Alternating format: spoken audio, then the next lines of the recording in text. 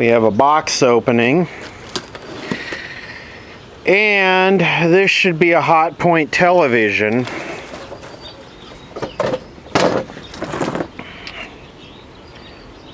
I should really write my Arabic branding on this, because that really makes people wonder what the hell is going on. Maybe I'll do that. This is going to be an interesting video because, well, just unboxing it, because of course UPS shipped it, so we probably have a box of glass and plastic parts that need to be sorted out before we, you know, probably a necked picture tube. But anyway, yeah, this should be a Hotpoint television that someone with not a lot of experience attempted to fix. One of the, I can replace the capacitors in anything old and it'll work again like it was new crowd. Yeah, you know, I think I'm just going to talk shit through this video. I never do that, but I'm just in the mood to just roll with it right now. So let's open this box and see what kind of cluster we got. Oh my. Oh my. I tell people, I try and grind on people when they send me something. I always try and grind on them and say, you have to pack it so it could handle a 5-foot fall.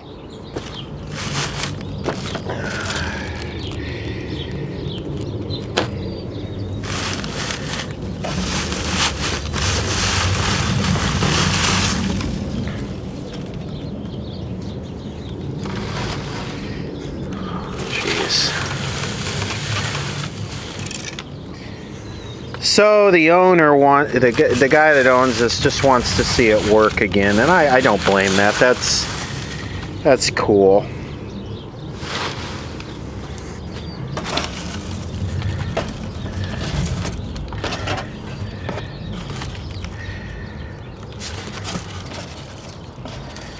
Did this thing actually survive this trip like this?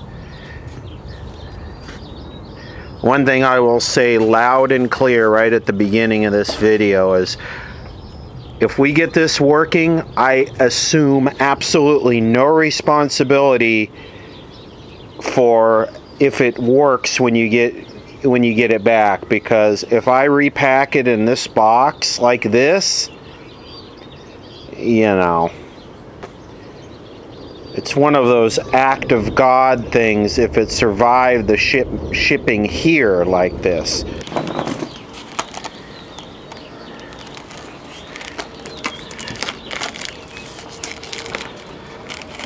Well, the tape took some of the paint off. Crap. Okay, you know, this looks a lot like those little GEs. You know, I restored a couple of those. They come in different colors. This looks a lot like one of those. I mean, it really looks a lot like one of those. In fact, it was a pretty long series of videos on it, because it turned out that somebody had rebuilt the picture tube and they didn't coat the back of the picture tube with Aquadag. They just spray painted it black. So there was this weird noise in the picture because there was no filter capacitor on the high voltage. So there was ripple getting into the anode. It was a very entertaining video. Let's get this open and check the valve bulb, picture valve bulb.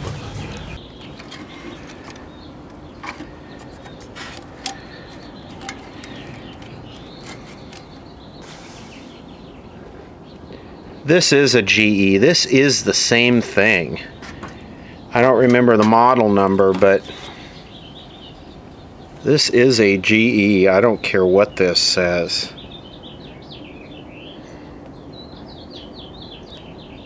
(14QP4).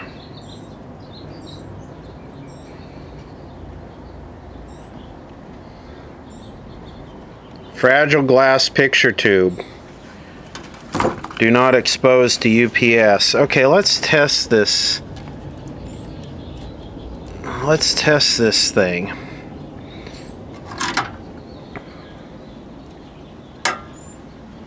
And I was kind of chatting with the owner of this, and he couldn't get any voltage on the plate cap. And the way you have to measure this is you have to disconnect this, and then on the female side here with this disconnected, you should have B+. If you try and measure this voltage with this connected and it's working, whatever meter you're testing it with, you might as well just throw it in the trash because it'll cremate it instantly. So he couldn't get any B+ here. And said he was going to put the schematic in the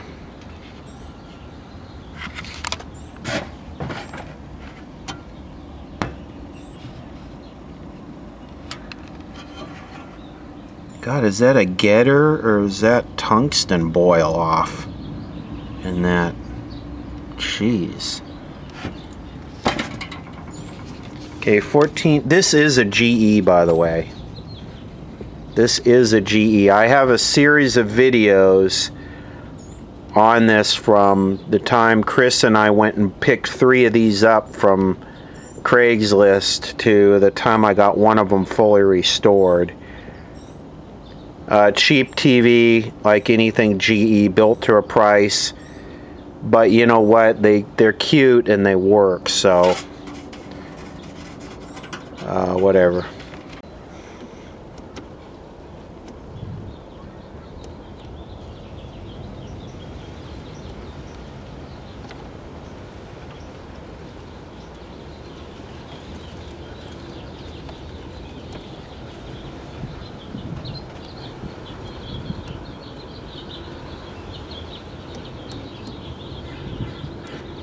Not bad. I'll take that. That's actually pretty strong. So we have something good to work from here. It might have been smart that he unplugged this because it's possible that that might have saved it from this breaking off. I don't know. I just hate to fix it and then send it back in that. And I understand the desire to cut corners and save money on shipping. You know, shipping is extremely expensive. I bet this costs $50 to $75 to ship this here, right? And the TV isn't worth that, but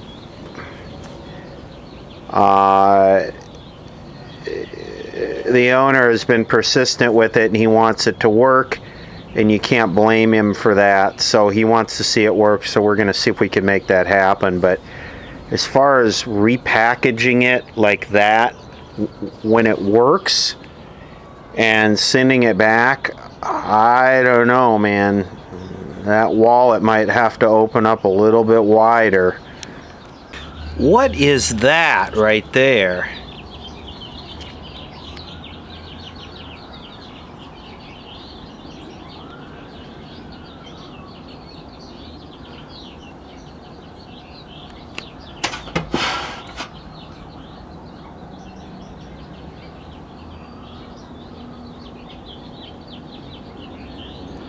What do we have?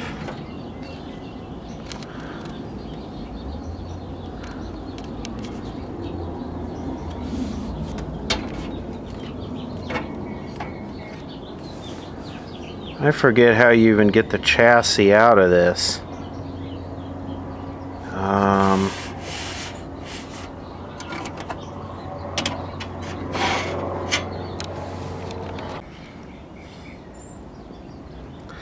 Okay, so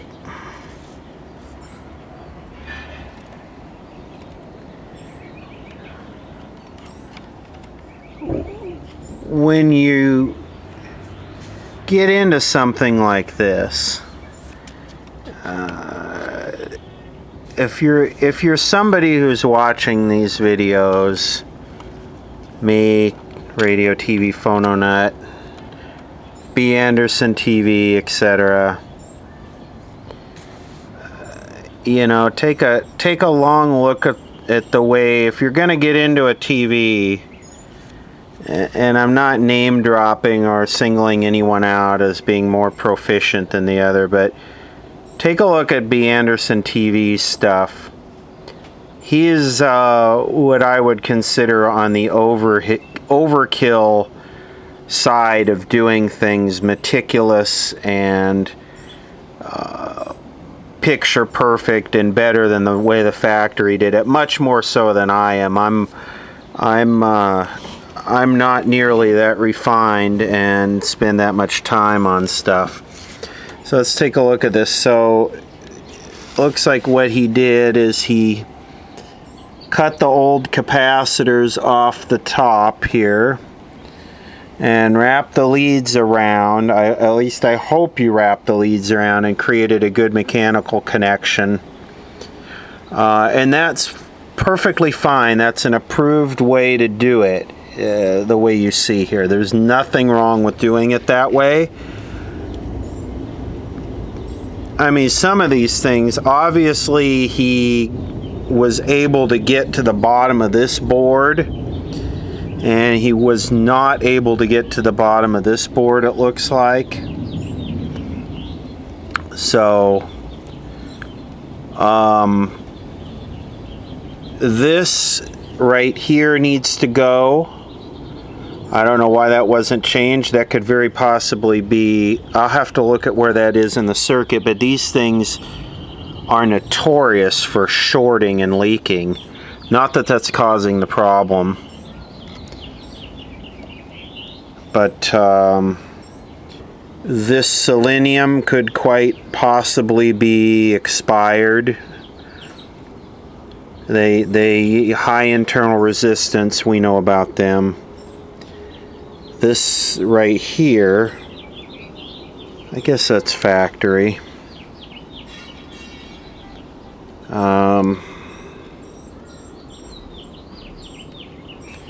This here, I wonder what's going on with this. Okay, it looks like he cut it open and restuffed it, but where are the ground leads from the capacitors? I see one lead here. Where's the ground lead? And I think this uses a doubler circuit. Let's open this up. Yes.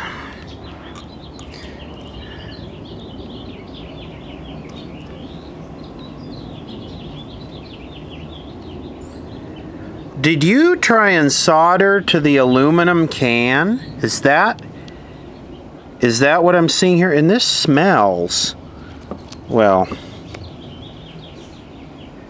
did you try and solder this to the aluminum can? Solder doesn't stick to aluminum.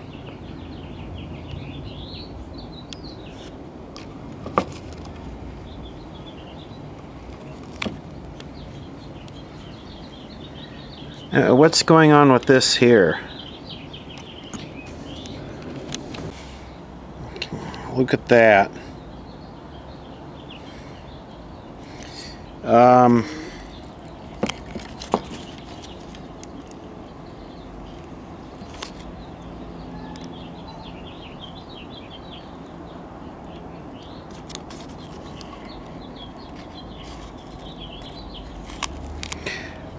You know, there's a lot of little tricks that you learn working on this stuff over time, and I'm not knocking, well, whatever. I'm not knocking anybody for anything, because things that I just know automatically, I would take for granted that somebody else would not know those same things. So, and things that you might know watching this video, you might take for granted that somebody else just would have absolutely no idea. This is a horrible schematic, but basically we come in through our diode there, and then we have a 300 microfarad here, 140 volts, 135 volts.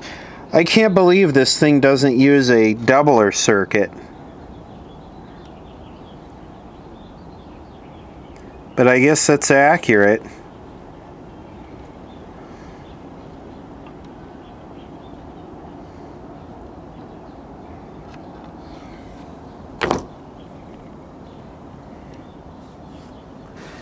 So there's no reason to have this in this can at this point.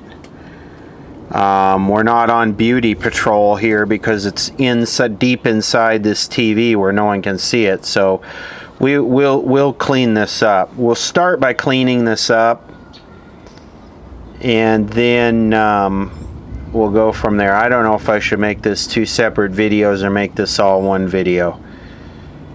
I don't know. Oh, okay. So let me point this out. So these tabs here, see these tabs? They're not aluminum, they're steel. And what that is that's a separate piece of metal that's crimped in there.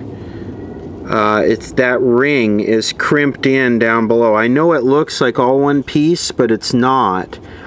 So the way to do this would have been just to drill another hole and pull that other lead through and solder it to here, because this is steel and this is aluminum. And if it does in fact just get its ground through the function of being in this clip, then you've got even another problem with that, because now you've got this isolated from here by means of the cut in the can. So this is something where you really have to kind of watch what you're doing. We got to get this out of here though. I got to figure out what that is, but that's got to go.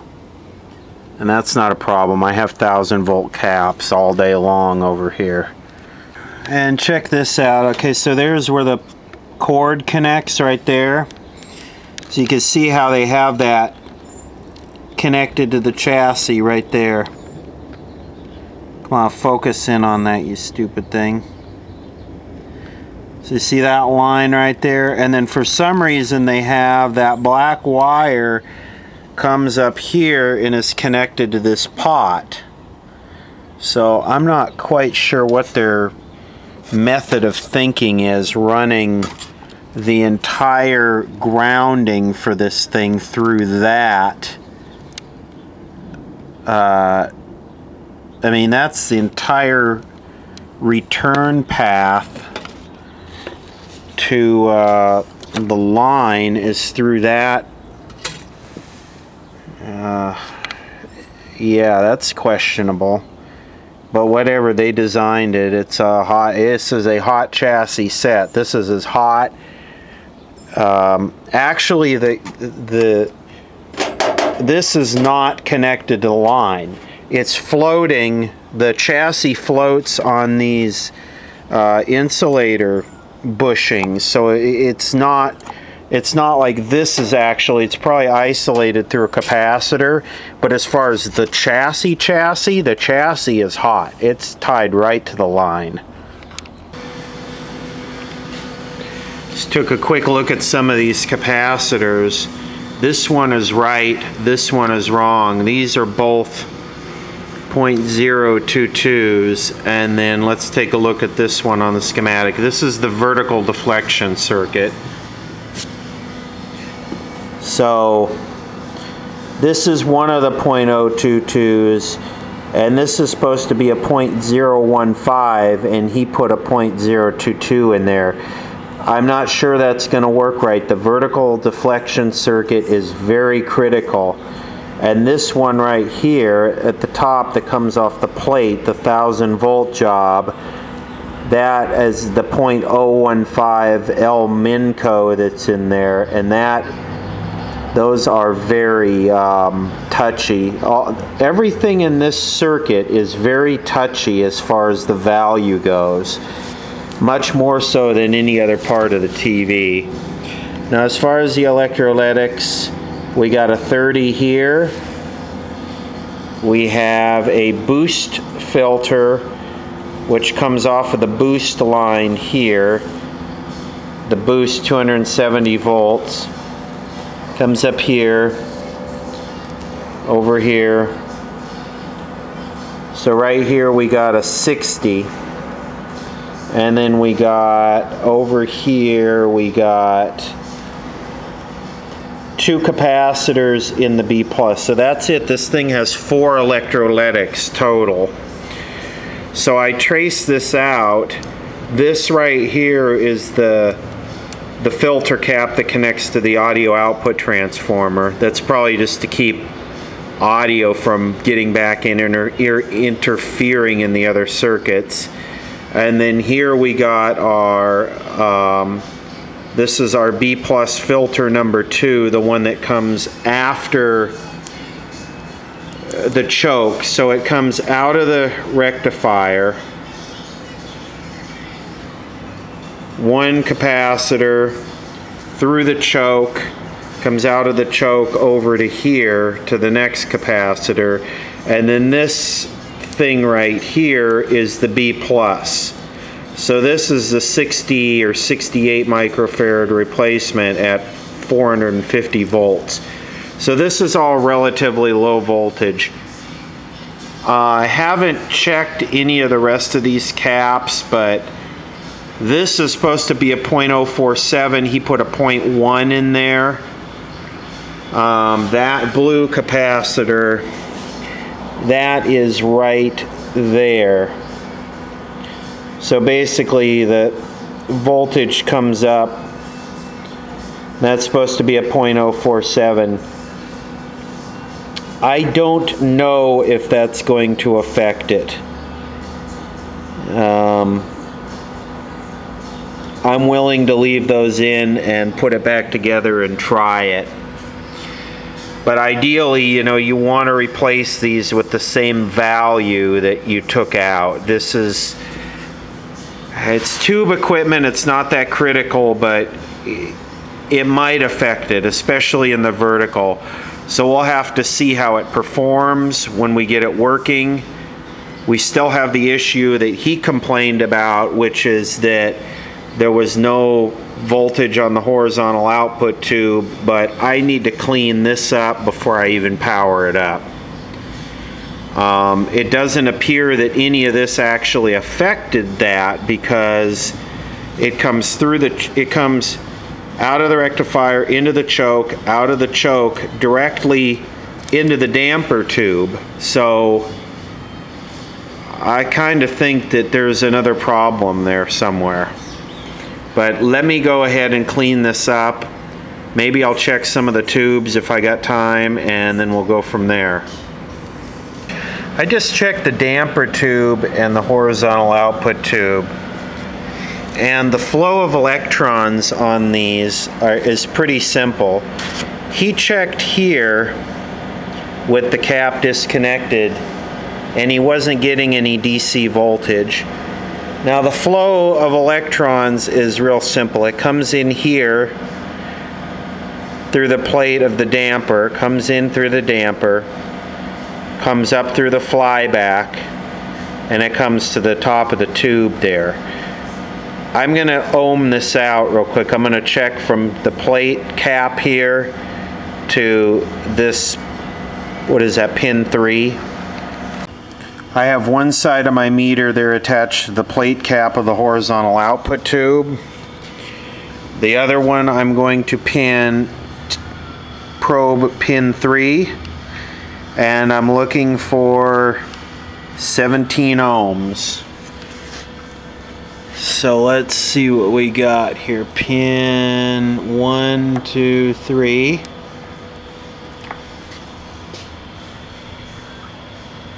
And we have 16.3 ohms.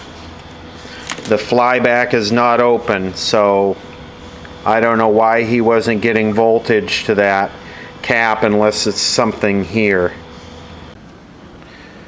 Let's go over what I've done here, and this is a bit like polishing a turd, so you're not going to get anything real great. I'm working with the capacitors that he included. So the first thing I did is I installed a terminal strip here, and I removed the tuner on this side, and I put a nut and bolt through it. You could see, instead of just a self-tapper. And then as well as that for ground, I also, you can see this black wire here that comes around and goes into right here. Well, there's a solder pot there for a ground. So I'm not just depending on the bolt ground, I've also got that ground. Now I've got that ground coming over here through this yellow wire connected to here as a redundant ground to this being soldered to the capacitor holder. So that solder is good. It did take, but I still got a redundant ground. So I've got my B+ here coming out of the rectifier, coming over here to the main filter, and then as well as going through the choke back over here, and then coming over to this filter, and that's ground. This filter is the one on the audio tube, and this filter here, which is the 68 at 450, that's the boost. So it's about as good as I could do. I'm just going to blob some silicone on this. I'll silicone this all down. Kind of an interesting note, in the past I've worked on sets and we've seen like a 1N 4007 just paralleled with the selenium diode, selenium rectifier. And that looked a little bit cheesy, but I was looking at a trade publication and from the 60s, and they actually said that that's an acceptable repair. These things never apparently short. The internal resistance just goes up and up and up until eventually they'll go up to the point where either the voltage will drop to where the thing is not usable or they'll burn up. But it's a totally acceptable repair to just leave it in circuit and just jump across it with a silicon diode. So I thought that was interesting. We'll get into that later. So I think I'm good here. I've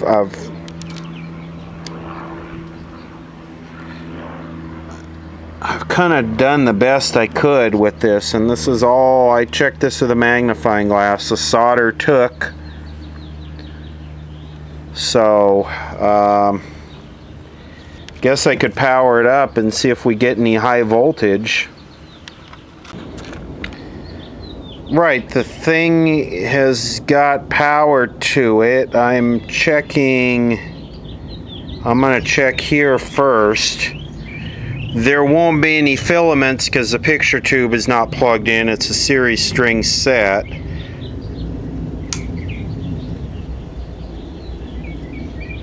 And I don't really want to run it for that long because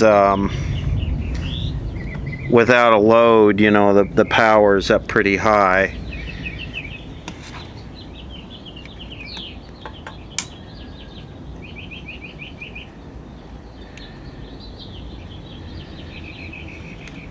Oh, you know what? We're not going to get any power on the plate cap because the damper tube needs to heat up, but we've got B+ for sure. I have jumped the filament here on the picture tube, so remember, you always want to check this with this disconnected. 126 volts. Now if I connect that, we should get high voltage. Let me get my meter out of here. I don't want to cook my meter. Get that as far away as possible.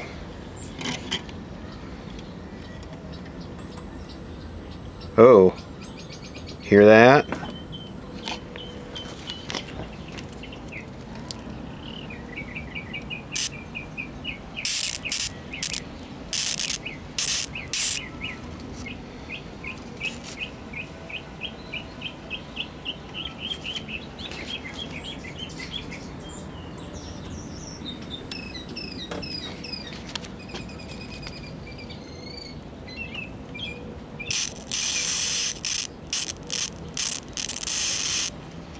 High voltages are the horizontal frequencies.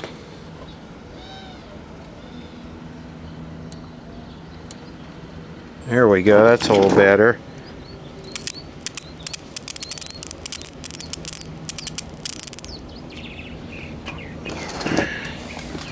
Okay, we have high voltage. So the flyback is working. Just gonna go ahead while I'm in here. I sprayed all the controls. Who knows, I might put it together and it might actually work with the wrong capacitor values in it. You never know. This so much tolerance in this tube stuff that we might just work with the capacitors off, resistors off. It's not that critical. About ready to power this up. I've inserted it back into the case and I just attached a speaker there. I took the speaker out and removed it so I didn't punch a hole in it. Even if everything's working right, I know this is not in the right place, so I'm gonna have to move that around. I have a feeling that we're gonna have problems with the vertical circuit in this, and this is not an easy set to work on because of the way the chassis is basically down in this tunnel. So power it up and hopefully, oh, we're seeing something glow there. Okay, well, that's good to see.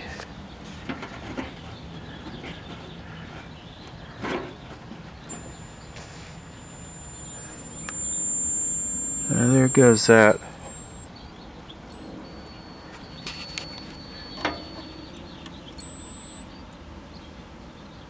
Oh, I hear the vertical and I hear the high voltage.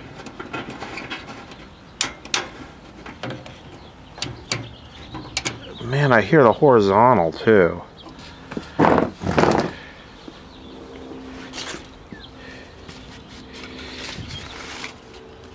Okay, brightness is all the way up, contrast is whatever. I'm gonna try moving this ion trap around. I have no idea where it goes. I have no idea if it's on right. These things are a big... Actually, let me play with that. Well, look at this. We're starting to see something on the screen here, but it's all whacked out. And look at where the ion trap is. That doesn't look right. So I'm gonna pull it out and turn it over. All right. Well, here's what I got. Let me adjust the vertical and see if I can. There we go. Get the camera to quit blanking it so much. So yeah, we've got some issues there. Where I ended up with the magnet is right there, and I wonder if that red dot is to indicate that that's where it goes. I don't know. Nothing on the sound here. It's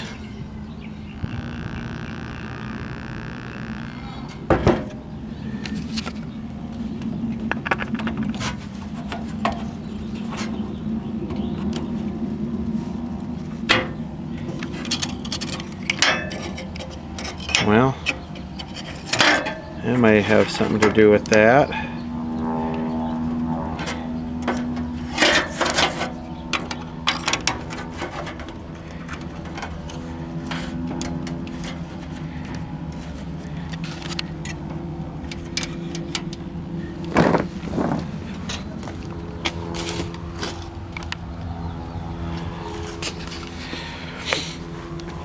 So I don't know if I reassembled this right. This adjusting these are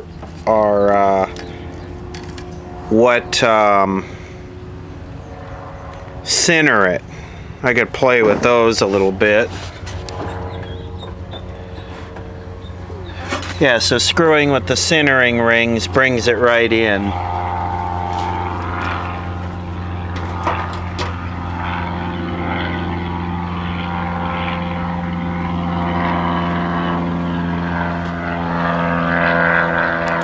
Let's look at you.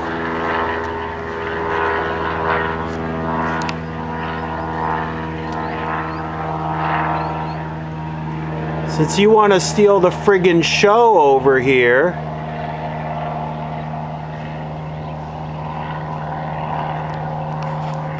Okay, so at least we got a full raster here, and that's just what it is. It's just a raster, because there is no activity at all. There's no activity at all. I mean, the audio's clearly alive, but besides that,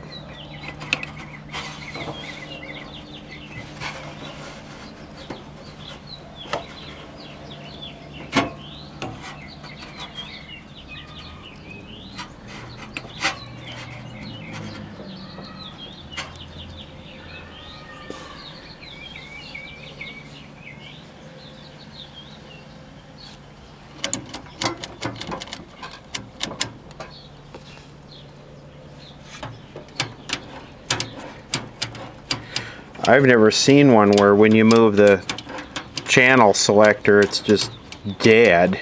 It's just dead silent.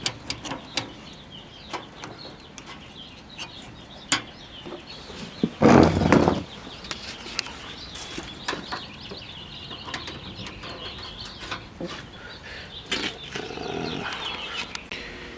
going to start by checking a couple of these tubes in the IF. And I do see these short occasionally, so we'll go through and check. There's 3 CB6, and that one appears to be pretty good. Let's try this one. If they're shorted, they'll show grid emission and all kinds of weirdness.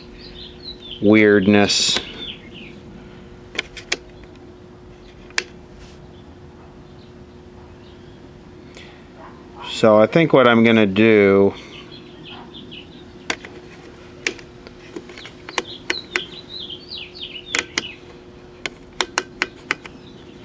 there's no shorts here. Okay, well, check this one out. This is the 5X8, and that is that one right there, the mixer oscillator. It looks like good emissions, right? Look at when I go to grid leakage. And let me go to shorts.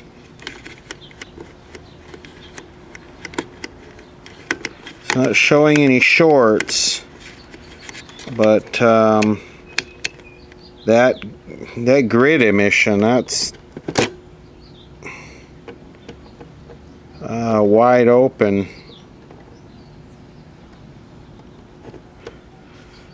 Oh, I don't know.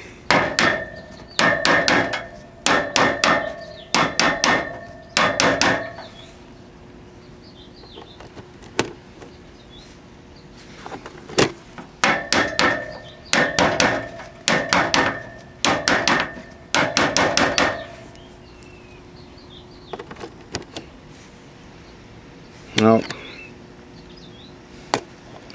Nope, it ain't clearing out. 5X8, we got 5 E2 and E7. So if we go over here to an E7, look at that. What is... Oh, we got a short there.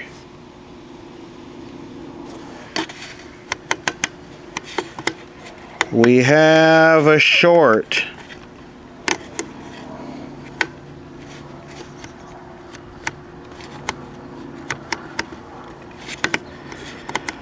Huh. You know, this 6 6x8 is the common FM radio front-end tuner tube. Let's see what this one is here. Okay, this is the front-end tube. No grid emissions, no shorts. Alright, 5x8, I'm looking at you. If the thing was leaky enough to where it wouldn't oscillate, then it could very well give us this exact symptom of just completely dead. 5x8, where am I going to find one of those on Easter Sunday? Probably in my garage, right? Doubt Home Depot's open. Okay, that's the 5x8 out of my TV, my GE, which is the same. So we're going to power it up here and see if we get any activity.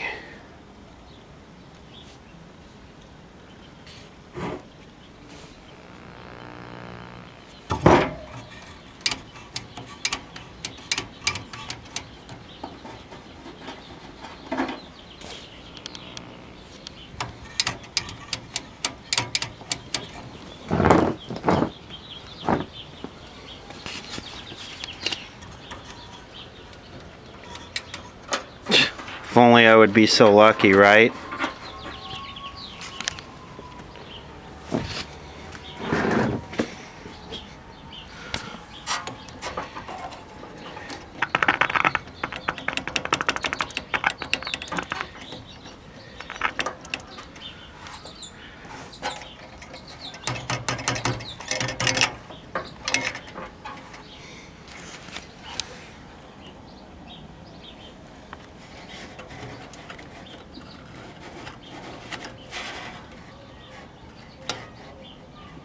You be careful with these old coax things. If they get bent the wrong way, they can short the shield to the you know what, I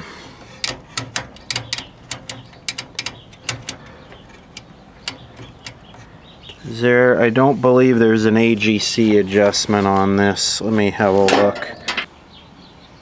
This thing is from 56, 57. Anyway, I think what I'm going to do is I'm going to break this video here. This will be part 1 of the Hotpoint 14S202, 14S203. Oh, that's a UHF. So this is a 14S201 or 14S202. I don't know, whatever. I'm going to break this off as part 1 of this because it's going to get too long. The big problem with these multi repair videos on a TV is a lot of times people won't even bother to watch the second part, or they'll come in on the second part and they won't watch the first part. So I'll break this off right here. In the next part, what we'll do is we'll pull the B&K 1077 out, which will allow me to substitute all of these signals. And this is not going to be easy to work on because you can't get to the back of the chassis very easily with this. So I got to figure out how I'm going to do that. You can use two test adapters, but the problem is when those things, because they extend the leads like 2 inches, then you have problems with RF. So those things will kill the set from working in the IF by themselves. So this will be part 1. We got the high voltage up, got a raster, but apparently something in the front end is dead. Part 2 will be starting with the video and working our way back through the IF to find out what's not getting voltage or what section is or stage is dead.